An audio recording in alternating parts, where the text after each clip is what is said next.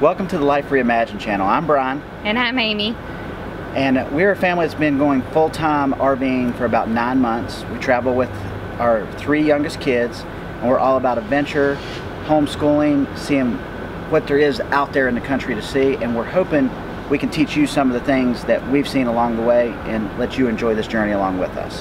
So we're going to talk to you a little bit about how we make money on the road. My wife is a travel nurse. She is a neonatal intensive care nurse. So that's her specialty.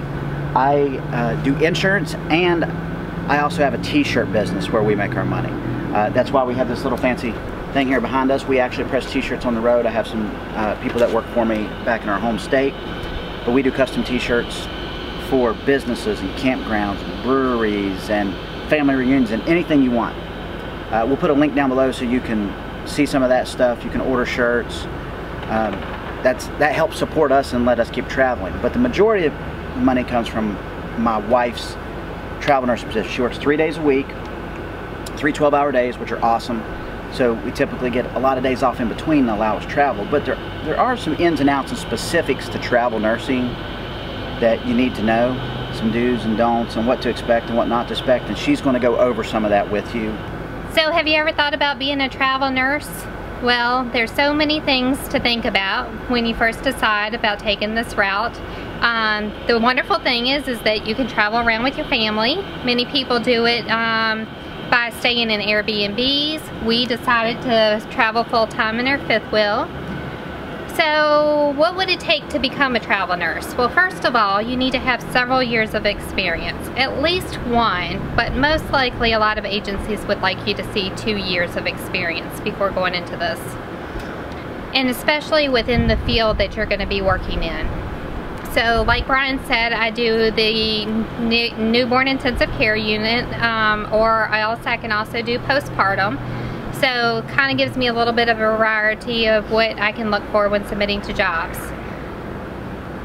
So the easiest way to start off to become a travel nurse is if you can find a travel agency that you'd like to work with. We use Aya Healthcare, and my recruiter's name is Madeline Merchant. We can put her information down below.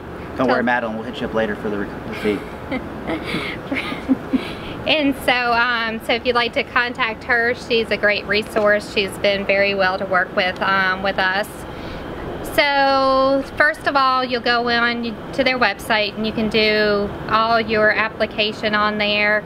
They'll have you do a skills verification of what things you feel comfortable with in your area. And they kind of have you rate it from like 0 or 1 to 5, being what you're most comfortable with and then what you are least comfortable with. And then they'll ask you for your license, any extra license that you need, like I have to have NRP certification, all those things they can handle up front. So once you give them those, then they have them on your file. So one thing I would say about the travel nursing positions is you will have to take tests. They do suck, but it's part of the job. It's something you do. It takes a couple hours. For each location, you're going to have to take a test most of the time for each new job you take. But it's just part of the job. Power through it, whether you hate tests or not, just power through it, do it. It's part of the job. My wife hates that part. I can't blame her because I don't have to take them. But just remember that. It's just to get you the job, to get you to the next destination so you can see the area. So after you've done all your application to begin with, then you're going to want to come in, and this is the fun part. You get to start looking for where you want to submit to. So you can go into Aya Healthcare's website. You can type in NICU nurse or whatever type of nurse field that you're in, and it will show you all the jobs that are available for the different areas around the country. So at this point, you can pick several different ones, or you can just pick one. It just kind of depends on what you're comfortable with. We usually kind of narrow it down to like 2 or 3. It also will tell you what their need is as far as day shift or night shift. Or sometimes they'll have it where you can do 5 days a week, and some are just 3 days a week, 12-hour shifts. So it just kind of depends on what you're looking for, and usually the more flexibility that you have, the more likely that you're going to get the places that you're going to go. So we typically like to do 3 12-hour shifts just because I can group them together, and then when we're off is their favorite time because then we go and explore. And so once you submit, then becomes the hard part. It becomes the waiting part. So usually, typically, once you submit, either your recruiter will get notified if they're interested in an interview, or sometimes your recruiter won't even know and you'll just get a call. So typically I get a call between around 24 to 48 hours after submission, but they can take up to 5 days or so to notify you back. So once you get the interview, this is your time to, you know, fill out them to see if it's somewhere that you're interested in going. Ask all your questions. We try to like really lay out questions to make sure that we remember to ask in the interview. Sometimes we forget, sometimes not, but usually, you know, this is the time to know if you're gonna have an offer or not. So sometimes you'll get an offer by the time you know that you're off the phone. You'll know that they're gonna send a contract to you or not. But not always. Some of my friends have said that, you know, that they don't know, and so they have to wait again to see if they get a contract sent through. But I'm sure that you could ask the manager, you know, do you think that you're gonna be sending a contract to my agency? Not sure, you know, how that goes, but I've known so far by the time I get off the phone if I'm gonna have a contract with them. So then, once they notify your agency that they're gonna extend a contract to you, then it becomes, again, you know, your time to decide on, okay, if I'm gonna get a contract here, where am I gonna stay? So you can take housing through your agency, or you can take the money that they offer you for housing and you can find your own housing, which is what we do. And that's one of the benefits to us, because the way travel nursing works, as long as you have a residence that you can use in your home state, if you're in a different state, the housing allowance, the meals allowances are your tax-free money.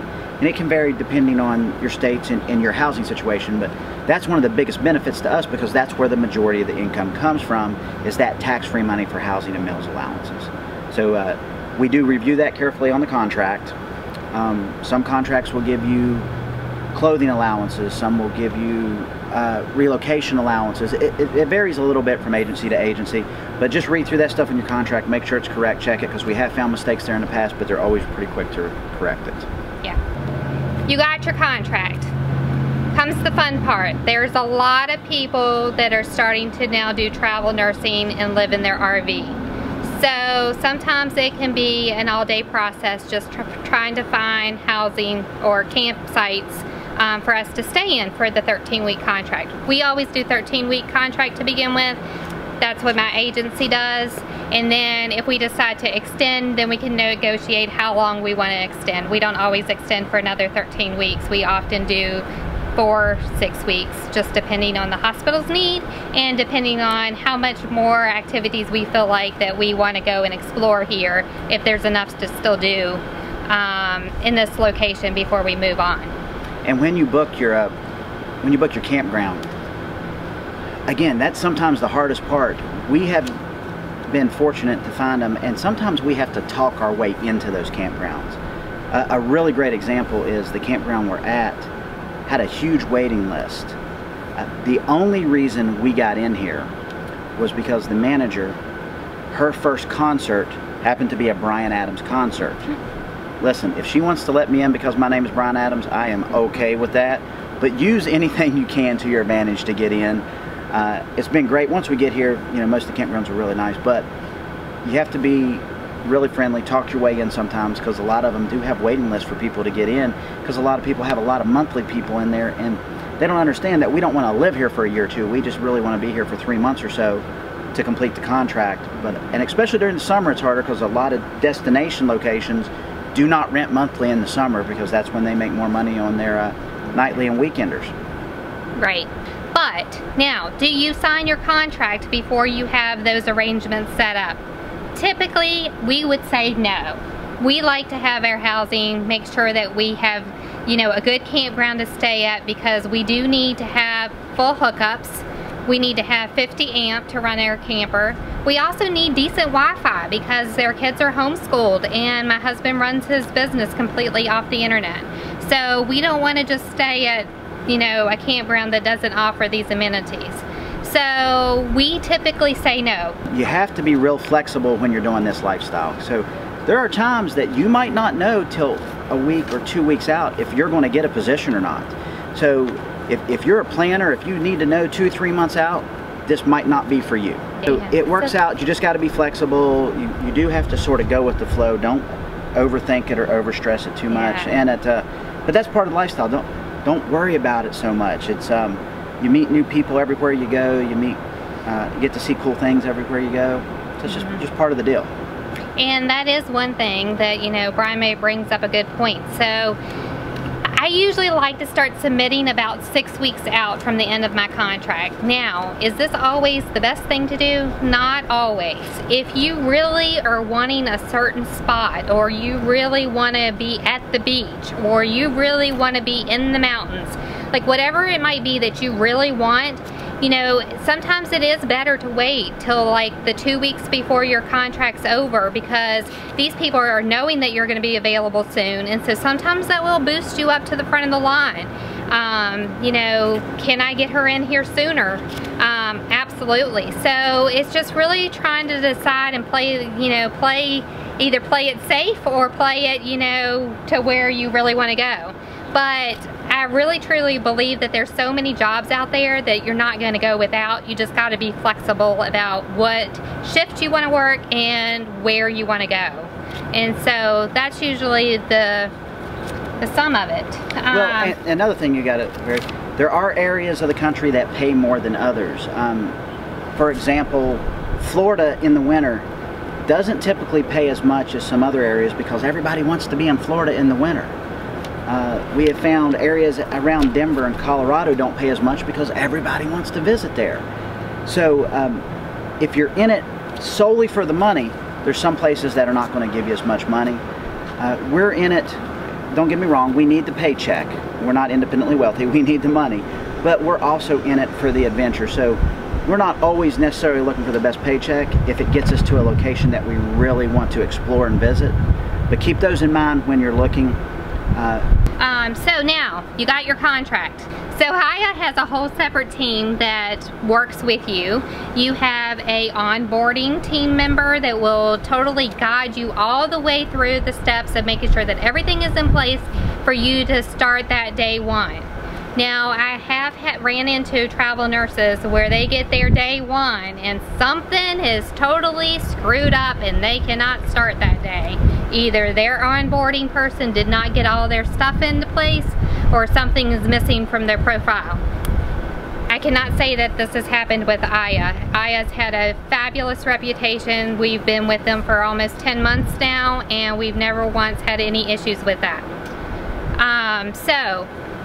Each hospital is going to require different things. So some hospitals, Brian was talking about the test before. So some will be like all of your health stream stuff, all your stuff that you do yearly at the hospital, like your OSHA and your fire, like all those tests that you have to take. Typically you have to do all those for each hospital. Then there's the prophecy test, which is the one that Brian was telling you about. It's my least favorite because it's timed and it's pretty in detail, but it's not been so bad. And then sometimes they will tell you that you have actually need extra certification. Like for example, this job they told me I had to have PALS for. Well, we were literally leaving our last assignment in 2 days when I found out that I had to go take PALS. So I spent all night working on that certification and then went to class the very next day in order for us to pull out the following day after that to get that. So, you know, sometimes it does come down to a crunch and you just gotta do what you gotta do. The other thing is that you do have to are required to have a drug screen every time that you take a new assignment, anywhere you go, that has to be done within 30 days. So drug test, usually your TB test, colorblind test, your eye exam, and a physical. So usually the physical I think has to be done once a year. I think it just really depends on what the hospital requires. So you know, anyway, your onboarding person will send all this information to you. The hospital will set a deadline for it to all be done. That's usually within like 10 days before your start date. So then that way they know that all your clearance is finished, and then they will know that you're ready to come. So then, when do you find out all your information about starting that job? So sometimes this can be tricky. Sometimes it's not until the Friday before when you start Monday. So I have gotten to my location and then find out, okay, I have to be at orientation at 8 o'clock the next morning. Every hospital is different as far as what they require for hospital orientation. Sometimes it's 3 hours, sometimes it's 2 weeks. A whole week, and then another orientation week. So it just really varies. There can be 1 day on the unit, there can be 3 days on the unit. But they're expected that you know this profession and that you are ready to hit the floor running. That's why they need you there. And that's one thing I'll speak about, because Amy, I will tell you what, her least favorite thing is orientation, is sitting in a classroom and hearing the orientation on the sexual rules for each thing and hearing that over and over again every 3 months. She hates that. I don't get it. I'm glad I don't have to do it every 3 months. But keep that in mind. You're going to start a new job. A lot of these hospitals have travelers that are great travelers, and some of them have travelers that are bad travelers. So that's to me, that's the hardest part for Amy, is when she goes in each time, she has to prove on each new unit that she actually knows her stuff and what she's doing, because they've had good and bad travelers. So you're sort of starting over each time. It's like starting a new job. You're learning maybe some of their systems a little different, how they do stuff a little different. Again, that's part of just being flexible and part of the job. You're there to make money so you can travel the country. We talk to a lot of travelers that get to a hospital and they love it so much that they get hired on and stay there. I mean, that happens all the time. And it's good for experience, I think. It is. I mean, your resume is getting all kinds of stuff added to it in different places. So just remember, it's about the experiences. There's going to be good and bad things about travel nursing, just like there are if you have a job in your sticks and bricks house back home. Yes. So I would like to add to that is that, you know, usually the first 2 weeks of your assignment is obviously, you know, you're in that learning phase. You're trying to learn everything, how it works, what's their policy and procedures, you know, what is the staff like. So those first 2 weeks are kind of stressful, you know, as you're learning everything. But another thing I want you all to keep in mind when traveling, remember what the adventure is about. That's the thing. Keep that in focus. What's the adventure always about? And this is just how we make a living on the road. My t-shirt business, we ship all over. Amy travels. There's lots of ways. We've met people who do IT work. We've met people who do YouTube blogs. Honestly, YouTube is a little harder to get into. It takes a little bit more to start making a steady income. There's some people that do very well at it. Maybe one day we'll get a little income from YouTube. If we do, bonus. We have met people who are contractors. We have met pipe fitters. We meet people who are retired and do work camp and travel from place to place and get work camping opportunities. Guys, if you want this lifestyle and you want to do it, there's so many ways to make money. You just have to be willing to sort of step outside of your comfort zone and try some new stuff. All right, so we've given a lot of information on exactly what to do travel nursing, some different ways that money can be made on the road. We're going to put some links down below. We'll put it to IA Healthcare. We'll put it to our t-shirt business.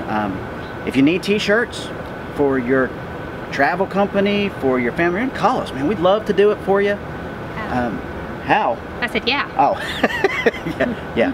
Call. T-shirts. If you have any questions, message us. Talk to us. We're glad to answer questions. We're glad to help you out. And we'd love to hear if some different ways you all make money.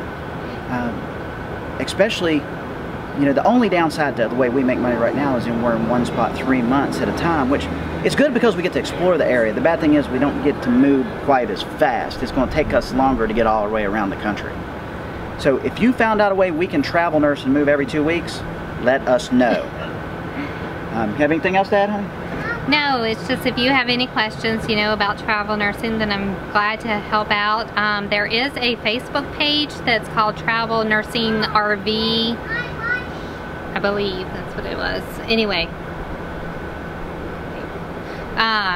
She don't know. That's been very helpful. So, you know, it's just kind of nice to connect with other full-time RVer travel nurses, and we are also a member of Full-Time Family Members, which is also a very helpful resource to meet up with other people along the way.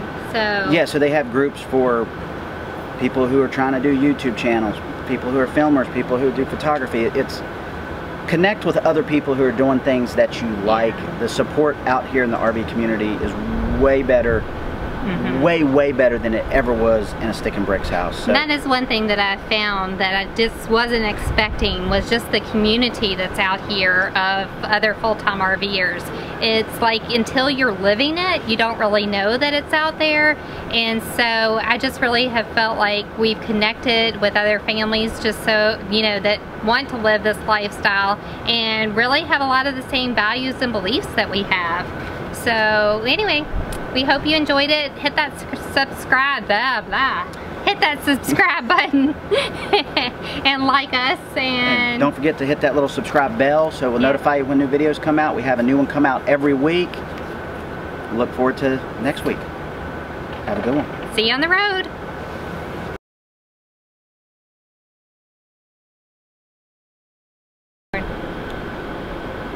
All right, welcome to the Life ReImagined. He can't make it through one time. All right. Welcome to the Life ReImagined. Do you know what it's called? Yeah. Okay. Ready?